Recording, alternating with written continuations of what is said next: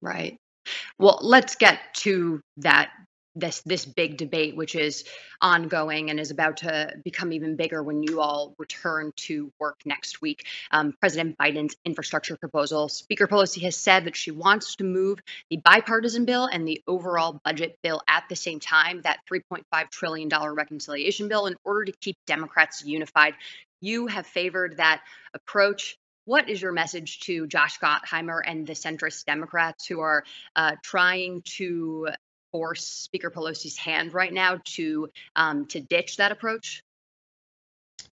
Well, I'm not certain how many of them are still taking that position after this week, and after some calls from the White House, and after calls from leadership, and after messages that I and others have delivered. I think we are coming together.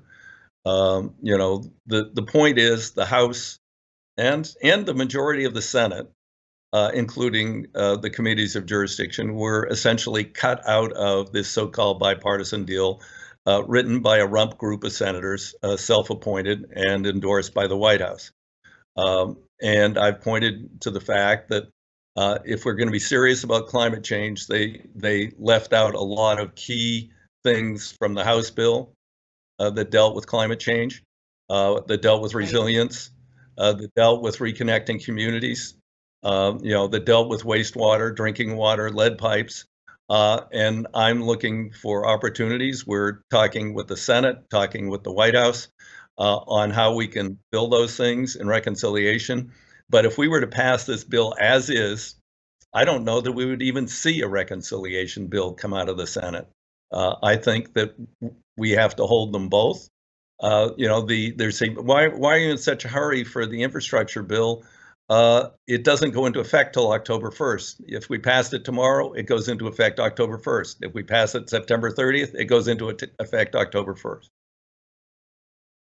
Well, actually, I want to ask you a little bit about the timing of the passage of BIF and the reconciliation bill, because as you just noted, this all could come to a head by September 30th, because that's when all transportation programs that are being funded already by a one-year extension, that funding expires. So do you think that the House is going to be able to overcome internal caucus divisions over the reconciliation bill in order to pass the bipartisan infrastructure bill in time for before that expiration on September 30th of the funding for transportation programs? Yes, I'm confident we can pull together and do that. I mean, obviously, there'll be a key test next week, but I think we're going to pass that test next week. And then members will have an opportunity to express their concerns to the various committees of jurisdiction about what goes into the so-called reconciliation, which is essentially the American Jobs Plan.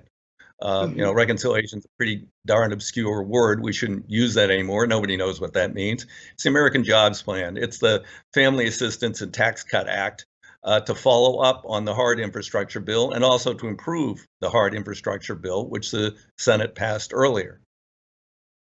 And what are your biggest issues with the bipartisan infrastructure bill right now, parts of it that you would like to see changed before final passage?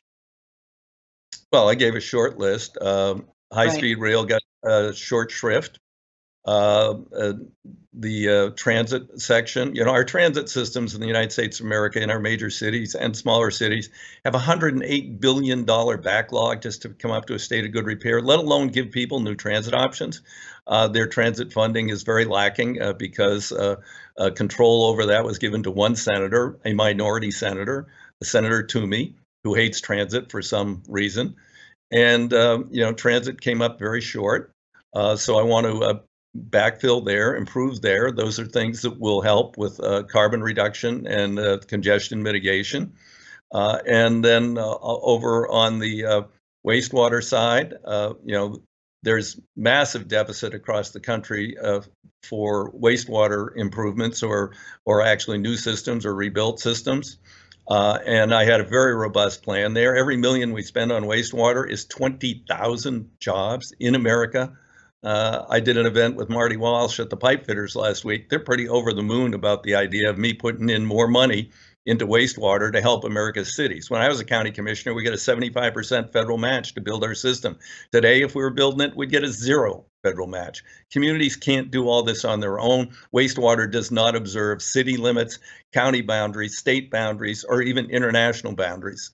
So this is a national problem, needs to be dealt with a partnership with the federal government. So those are some of the key elements. There's also issues that relate to aviation and fuel efficiencies that we can get there that were left out of their bill. There's some issues regarding ports and other things that I want to deal with.